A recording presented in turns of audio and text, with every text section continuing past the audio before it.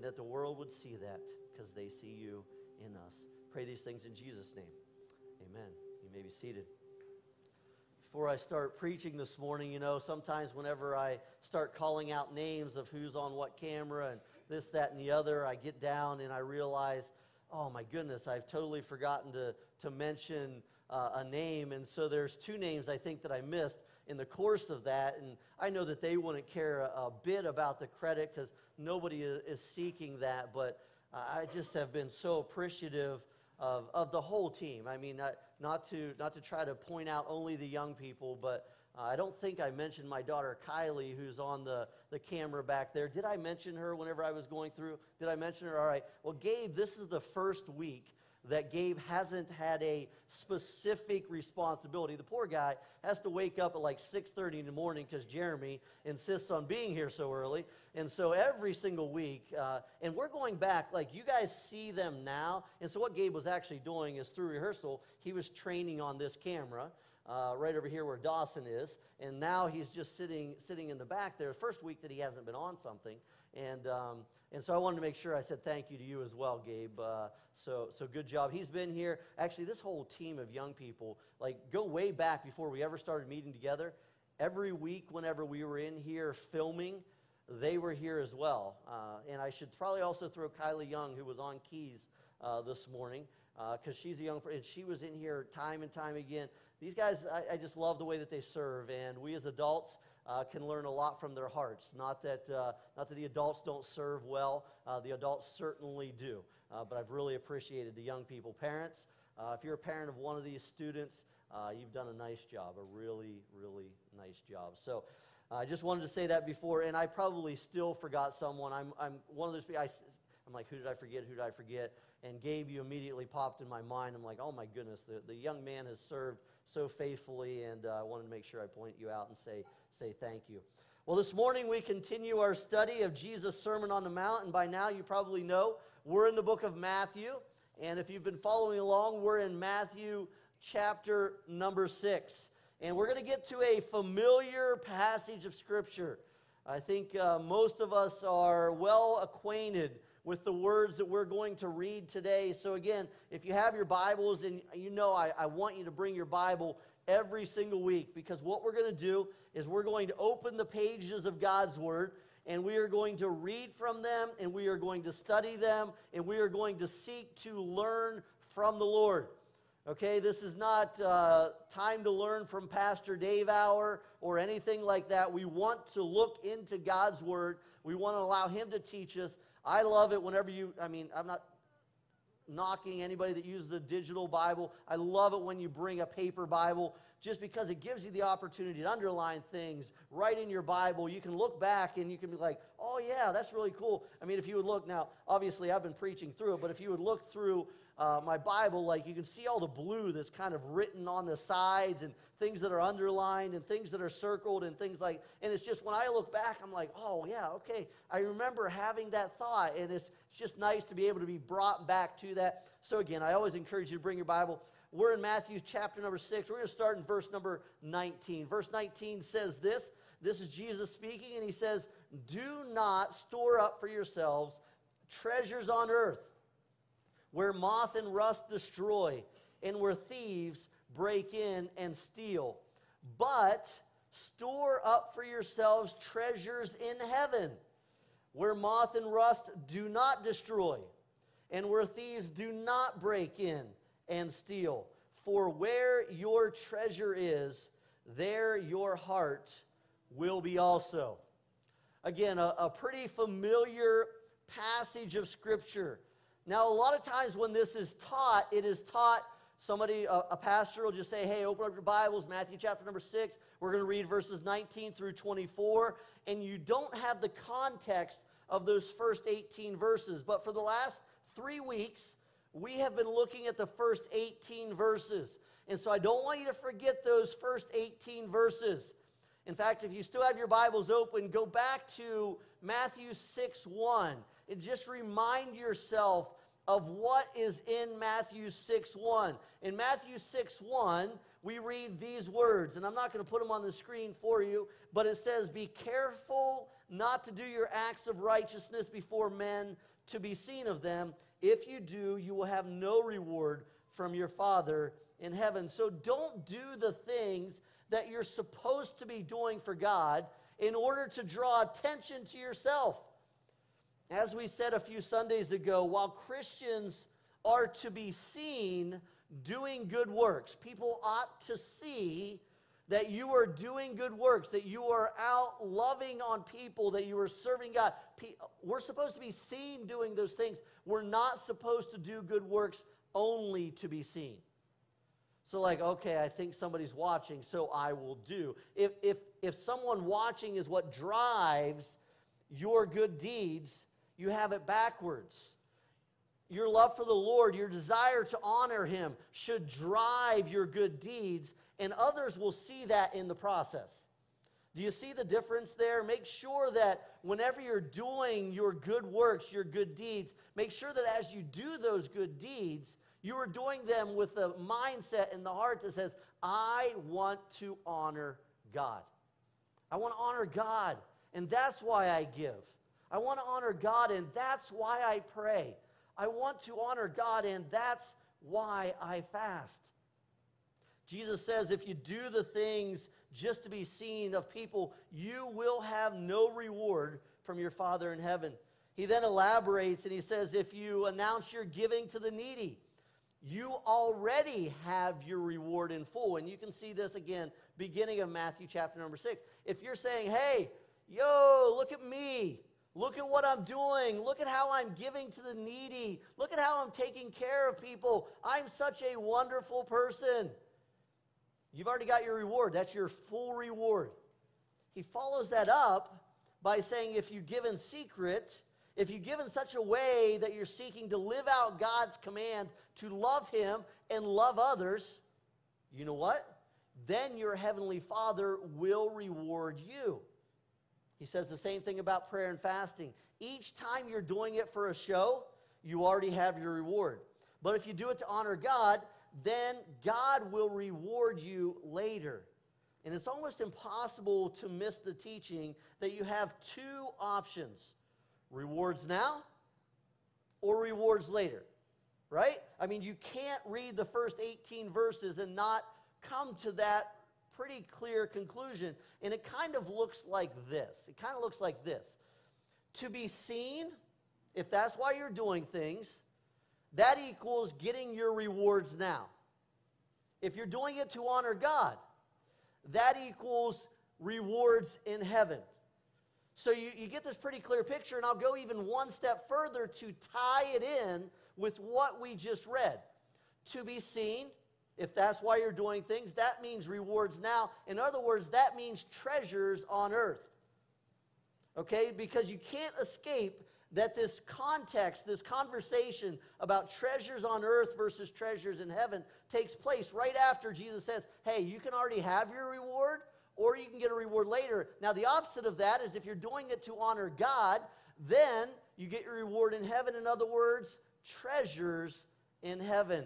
So it brings us right to where we are this morning. Don't store up for yourselves treasures on earth. Just don't do it. So don't do all of these things which you should be doing. Don't be doing them with the motive of like, I want to be seen, because if so, you already have your reward, you get treasures on earth, and the Lord says, don't store up for yourselves treasures on earth.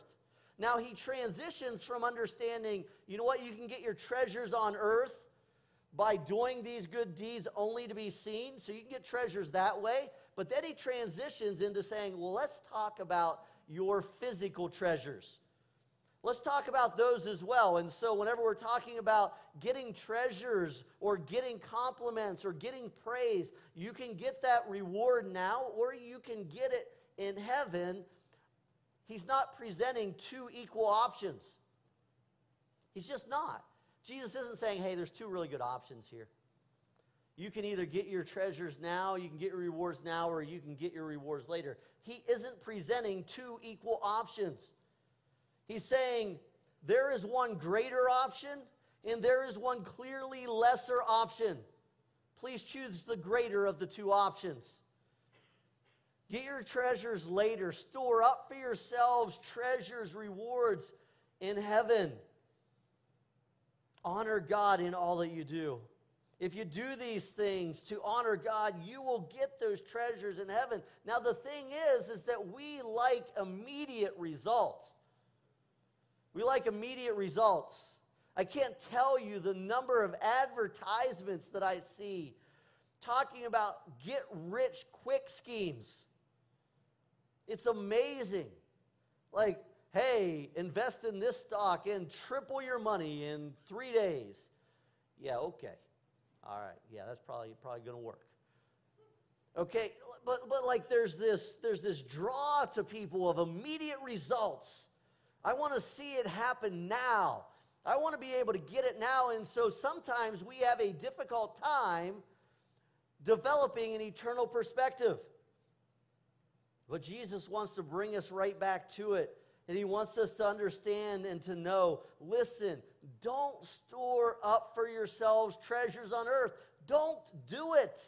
Why? Moth and rust, they can destroy. So whether you have, let's say, a great wardrobe, and when it talks about a moth getting there and being able to destroy, or let's say in today's context that you have valuable cars, what happens whenever you just let them sit and you don't take care of them? Rust starts to eat away at them.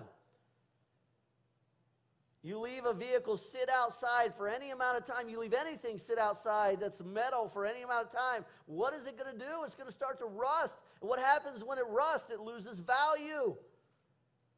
It's not like jeans. It used to be that when jeans got holes in them, you had to figure out a way to fix it. Now when jeans get holes in them, you just created a whole new product and increased their value. Cars aren't like that. Oh, hey, you got a great rust spot there. Love to see that. Thank you. You don't see somebody advertising on Facebook Marketplace or on Craigslist saying, hey, great vehicle, rusted all over, rusted frame, rusted body, rusted rims. Come get this rust, $5,000. You just don't see that. Why? Because rust destroys. And so Jesus is saying, listen, don't do it. Don't store up for yourselves treasures on earth where moth and rust destroy. And you know what else can happen? Thieves can break in and steal. I mean, that would never happen in today's world, of course. Nobody would throw something through a window, go in and take things out. Nobody would loot and riot and destroy. Nobody would do that these days. But back then, it might have taken place. Okay? No, but I mean, we understand that we could have all of these valuable possessions, and if that's what you have wrapped yourself up in, they can be gone in an instant. 2008. Pretty familiar to most adults in this room, where we had a time where a lot of people lost their jobs and a lot of the housing market just kind of crashed in a lot of ways. And there was a lot of foreclosure, and a lot of people who thought they could afford a certain house ended up losing that house. And if that's what all your treasure is wrapped up in, if that's where you have decided, you know what, I'm going to lay up for myself treasures here on earth, that's going to be what's most valuable to me, then you know what? A lot of people came to realize it can be gone just like that. But Jesus says, you know what, there's another option. Instead of doing that, store up for yourselves treasures in heaven, where moth and rust do not destroy. They don't lose value. They don't depreciate. Thieves don't break in and steal. And then Jesus goes on to wrap it up by saying, where your treasure is, there your heart will be also. Here recently, I don't know how many of you heard the news of this treasure that was buried in the Rocky Mountains finally having been found. Anybody hear about that report? Up to 5 people lost their life searching for this treasure. Trying to find a treasure. This man said that he had hidden a treasure in the Rocky Mountains. He had written a poem that would describe how to find it. And up to 5 people, some people dispute whether it's 4 people who died or 5 people who died in pursuit of this treasure. They put their whole heart into it. I was reading an article this week about that because it's just been within the last month that it's come out. Now, the thing is that there haven't been any pictures, at least none that I can find, of the person who found this treasure. There hasn't been any, legitimate confirmation other than the guy who hid it said it's been found. And it's hard to tell, but when I was reading this article, there were these people being interviewed, and they're like, I've wrapped my whole life up in finding this treasure. I don't know what I'm going to do now. And I don't even know if I want to know where it was, because if I find out that I was close, I'm going to be really upset with myself. And if I find out that I was never close, I'm going to, once again, question, how did I get this poem so wrong? But some people, they wrap their heart into this, into earthly treasure. The meaning of this passage is abundantly obvious. And honestly, I think I could pull out any one of you from the congregation this morning. You could come up to this platform and you could teach the general concept of this message. I think you could. It's not hard to understand. Especially since here at Northwinds, we have made it one of our enduring themes. Something that we talk about all the time, that we must live with an eternal perspective. I know that's the first time you've ever heard that in this building. No, that's one of our enduring themes. It's like, wow, the Bible talks about that here, and it talks about that here, and it talks about that here. And everywhere we go in the Bible, there's this consistent theme. We must have an eternal perspective. In fact, say it with me. Everybody say eternal perspective. That's what we need to live with, but it is not a natural perspective. We have to understand that. Some people think, okay, well, I'm a Christian, so I automatically have an eternal perspective. No, this is the transforming and the renewing of our minds, talked about in Romans chapter number 12, that must take place. It is most natural to have an earthly, a temporary perspective. It is normal to see the news. It is normal to see the rising numbers of coronavirus cases. It is normal to see those things and to have a level of fear. What is the only thing that changes that? An eternal perspective. An eternal perspective. Well, some of you would say, well, a deeper look at the data. That'll change your perspective, right? I don't disagree. But that's a totally different conversation. Whether the data would say one thing or another, an eternal perspective says this: all this stuff on the earth, it's going to eventually be gone anyway. All the things that we wrap ourselves into, we've got it backwards. Once our eternity is taken care of, once that is settled and secure, you know what? Jesus isn't going to let us down there. Our eternity is secure if you've trusted in Jesus as your Savior, and that's what ultimately matters the most. So this passage screams eternal perspective. Don't store up for yourselves treasures on earth. That's verse 19. But instead, store up for yourselves treasures in heaven. That's verse 20. And by the way, verse 21, here's the deal. Where your treasure is, there your heart will be also. And your heart should be to honor God. So Jesus doesn't pull out any punches here. He's not making a case that's difficult or challenging to understand from an intellectual perspective. But just because something is easy or simple to grasp intellectually does not mean that it's easy to practice or to implement practically. What Jesus is saying here is this: I want you to go against every instinct that you have. I want you to go against every instinct of your body. Every instinct that we have says, my greatest need is a physical need. My greatest need is an emotional need. My greatest need is a relational need. My greatest need is a financial need.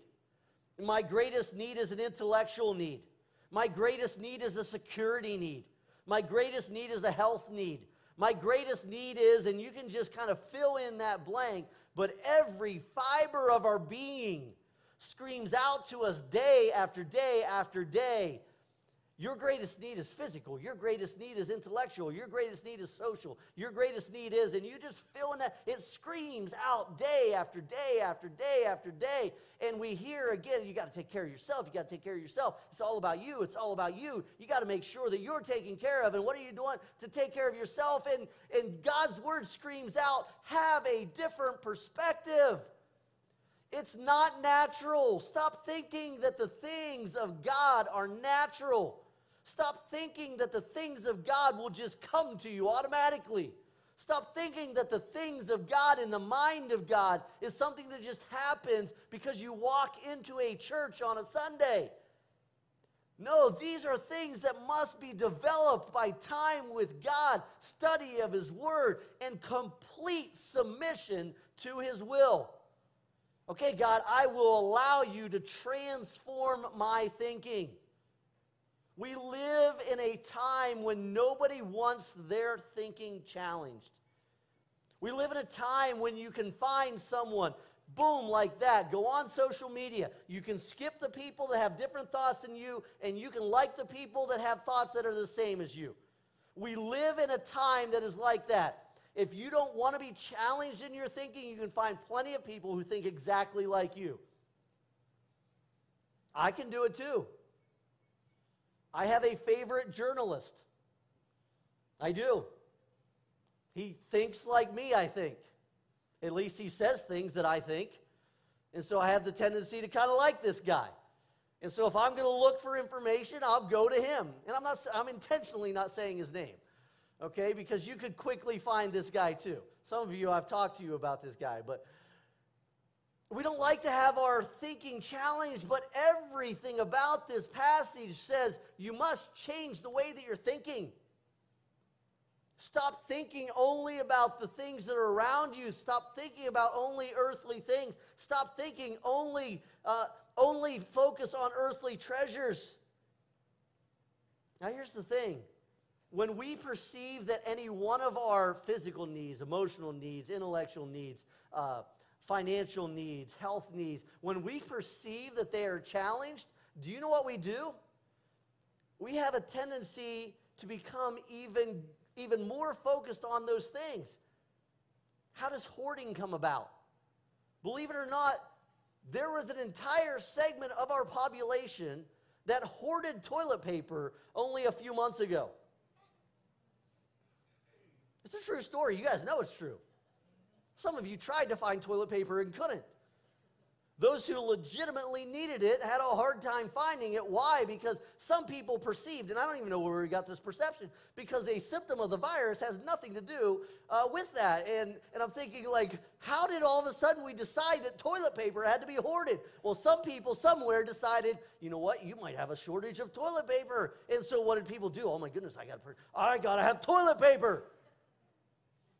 Store up for yourselves toilet paper on earth. Thank you. Somebody's listening. When it was announced a little bit later that there might be a meat shortage, what did people do? Well, I got to find meat. Somebody said we might have a meat shortage. All right, well, I got to get meat. I got to store up meat for myself. And along comes Jesus. And imagine that he preaches this message to us during this time, and he says, don't store up for yourselves toilet paper that may get soggy and ruined. Don't store up for yourselves meat that could get spoiled. Don't store up for yourselves, and you just kind of fill in that blank. Don't make that your focus. And notice that Jesus is very intentional in saying, don't store up for yourselves treasures on earth. There's a clear inward focus here that Jesus is warning against. It's an all about me mentality. Not caring for my neighbor, not loving my neighbor, not helping to make sure that my neighbor's needs are taken care of and satisfied and supported. It's all about me, and it goes completely against Jesus' command to love God and love others. Now, a caution for a moment, because some people will take this to an extreme. This passage does not, nor does God's word in any place, teach against the wisdom of preparation. It's not what this passage is talking about. It's not saying, hey, I don't want you to be prepared. No, what's Proverbs say? Go to the ant, you sluggard. Consider her ways and be wise. She stores up for herself. Like, it's not saying, listen, I don't want you to be prepared, but don't make life about an inward and self-focus. Don't store up for yourselves these treasures. It's the all about me mentality that we mentioned just a moment ago. Here's the crazy thing. When looking at this passage, I would imagine most of you are sitting there thinking, this one doesn't even really apply to me. I'm not rich. Don't store up for yourselves treasures on earth. Oh, you know what? I don't have an abundance of wealth. I don't have an abundance of this. I think the majority of Christians, and this is typical of how we view the Bible, we think, well, this applies to someone else. This is a passage for those who have an abundance of wealth. It's for the rich. But let me ask you, just to think more intentionally for just a minute. Think back to the beginning of chapter 6. Do Jesus' challenges about giving, do they apply to you? Do his challenges about prayer, do they apply to you? Do his challenges about fasting, do they apply to you? Do you have to guard against self-focus? I don't think any of us would be able to say, you know what, simple, never think about myself. Now, some people have a natural, more outward focus because they have submitted to God leading in their life, and so it's a part of who they are now, and that's a wonderful thing. But for the most part, people are like, okay, take care of me, take care of my family, take care of my friends, take care of me, and it's this all about self mentality. So we have to guard against that. And we have to look at where we are in life, and we have to guard against the mindset that says, I'm going to store things up for myself. Check out what Paul says to the Ephesians. I love this, because even those who, let's say, don't have much, Paul says this. He says in Ephesians 4:28, he who has been stealing must steal no longer, but he must work. Why? Doing something useful with his own hands so that he may have something to share with those in need. If you don't have anything, you know what the Lord says to do? Here's what he says. He said, you know what? You need to start working. You need to start working. Why? To hoard up, to save up for yourself, to take care of yourself. All about me? No, he said, the clear indication, the clear teaching, so that you can have something to share. An outward focus. If you only have an inward focus, you're going to find yourself, I think on a pretty frequent basis, being slightly depressed. Maybe majorly depressed. All you see is yourself, and honestly, depending on what time period you're living through, I mean, in your life, in society, if all you see is yourself, like, man, things aren't going so well with me. You know what? I'm not doing well myself. And Jesus says, tell you what, got a different idea. Instead of having this all about me mentality, let's switch that around. Let's start to have an eternal perspective. And when you start to have the mind of God that has love and compassion for your neighbor, mercy and forgiveness for those who have wronged you, strength for each day, more than a conqueror that we sang earlier. When you start to see that from an eternal perspective, then God starts to change how you see things. And that's the very next transition. Because if you just read verse 22, if you just get to the point of reading verse 22, and you read verses 22 and 23, and let's read them together, they immediately make no sense, at least to me. Verse 22, the eye is the lamp. This sounds philosophical. The eye is the lamp of the body. If your eyes are good, your whole body will be full of light. Verse 23, but if your eyes are bad, your whole body will be full of darkness. If then the light within you is darkness, how great is that darkness? Doesn't that sound philosophical? That sounds like some deep thinking right there. And I'm not saying that Jesus isn't encouraging us to think deeply, but this isn't nearly as philosophical as what we might originally read it and think. I had a meeting at some point this week. I lose track of my days, but I had a meeting here in the back with a couple of gentlemen, and as it was Thursday. I remember the band was out here; they were rehearsing, and as we were meeting, I was trying to process this. I'm like, man, oh man, I tell you, I'm studying through this. I'm like, it's weird because it says the eye is the lamp of the body, and you kind of get this picture that your eye kind of turns around and projects inside. I don't fully understand all the ways in which the eye works. It's amazing that you kind of think about your eye seeing something out there, but your eye is actually projecting it inside, so it's looking out but sending in, and like, how in the world does it do all of that? But Jesus comes along and says, you know what? The eye is the lamp or the projector for the body.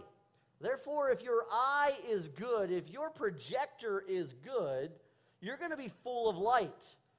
But if your eyes are bad and your projector is bad, you're going to be full of darkness. And how dark would that be if your projector is projecting darkness? And you're still like, I don't get it. I don't blame you. I don't blame you. I had to process this over, but it really comes down to something pretty simple. Verses 1 through 18 are talking about motives, right? And listen, you have two options here. You can either get your reward now or you can get it later. A good perspective would say, okay, the eternal rewards are of immensely greater value. Your perspective, how you see things, how you perceive life, it would lead you to say, okay, I'm going to have this eternal focus. Jesus then says, I tell you what, as it relates to your possessions, think about this. Store up for yourselves treasures, possessions in heaven. Don't worry about storing up for yourselves treasures on earth because they will go away. Now, if you see things differently, that's basically what Jesus follows. If you see things differently, your life is going to be full of darkness. However, if your eyes are good and you are seeing things from this eternal perspective and it's shining that light inside, how great is it to have a heart and a life that's filled with light? You've met some people like this. You've met some people who, as they see life, they can find good in the darkest of places. When they see things, they see, wow, you know what? It might look like this, but I bet you God's working behind the scenes. I bet you God's working in a person's heart to bring about good. I mean, in our community, terrible tragedy within the last week and a half. A firefighter who lost his life, not in the course of fighting a fire, but actually as a result of a fire, and like our community hurts. And we mourn for the DeVore family, and like to lose someone that you love, a friend, a relative, a person in the community who has such an impact and has given a good portion of his life to being a fireman and serving others, and you look and you just hurt. Okay, so how does your eye work? Does your eye see that and see only terrible tragedy? Or can you see that God can work through the darkest of circumstances to bring about good because you have an eternal perspective? I mourn with those who mourn, and it hurts to lose someone from the community. It does. But I can't avoid the perspective that says, God, how are you going to bring something good out of this?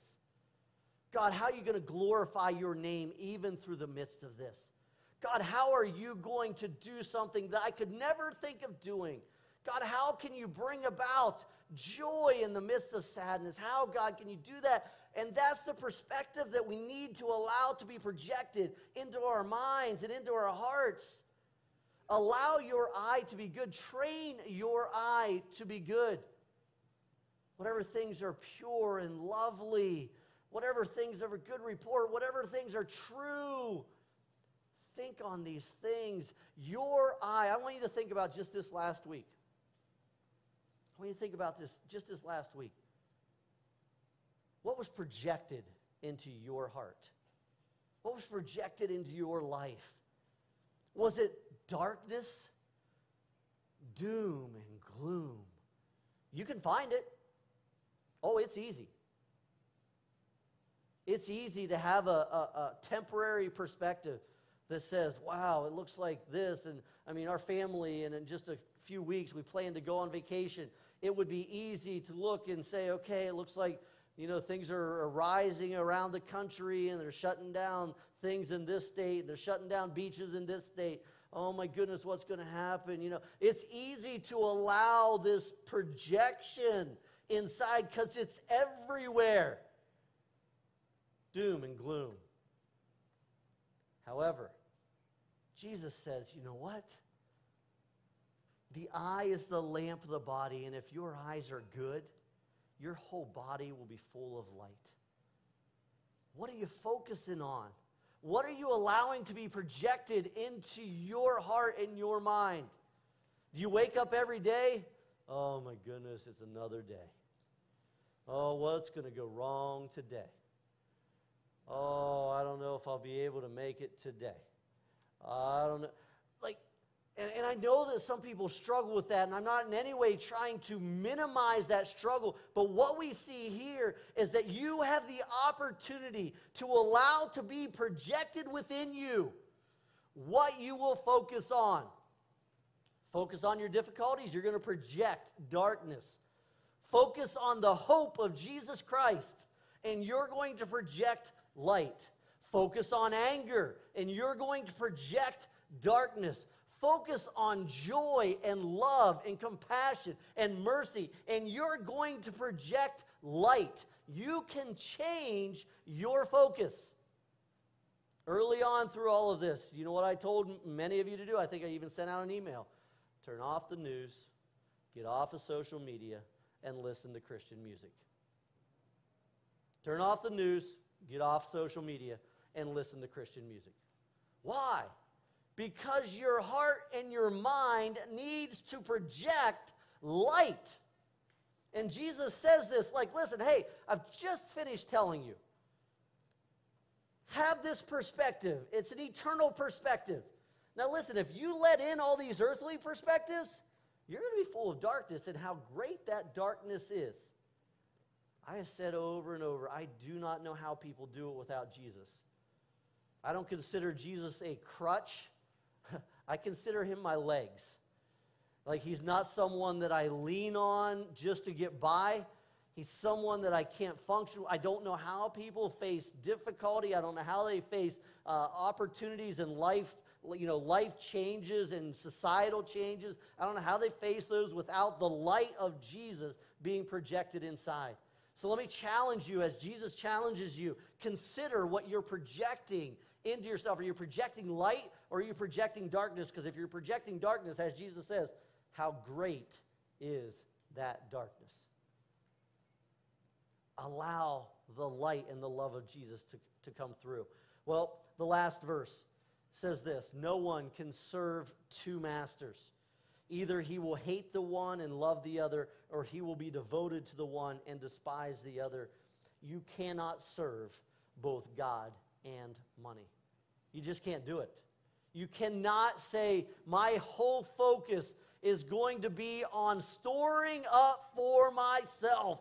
I'm going to have I'm the one who matters mentality, and I'm going to live that lifestyle, and I'm going to make sure that I'm taken care of, my family's taken care of, my friends are taken care of, and nobody else matters.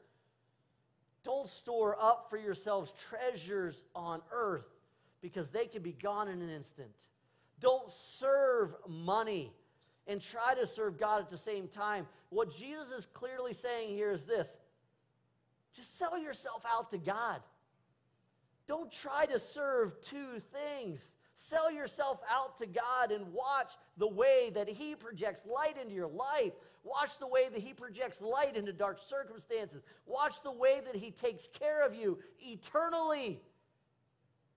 Let him do that. So I want you to think about just a couple of things. Where is your treasure? Where's your treasure? You're storing up treasure somewhere. Where is yours? If I was to find your treasure right now, if the Lord was to give me this divine treasure map and I was to follow it, would I have to make it into heaven to find your treasure? Or could I find your treasure in your driveway, in your house, in your bank account, in the security of your job? Where would I find your treasure? Allow God to change your perspective. Allow His light to shine in, even in dark circumstances, and make all the difference in the world. Serve only Him. Father, thank you for your word. Thanks for the clear challenge of it. I pray that no one walks out of this place today not understanding the clarity of your word, which is that it's oh so natural to focus on earthly things, to store up for ourselves treasures here on earth, to live with an all-about-me mentality. It's so easy to do that, and it's so natural because that's kind of the way that we have learned from the rest of society. But you come into our lives, and you come into our circumstances, and you come into this very day, and you say, people, children of God, my brothers and sisters, allow me to change your perspective. Store up for yourselves treasures in heaven. You know what? They can't be touched. They will be there waiting for you. And your eyes.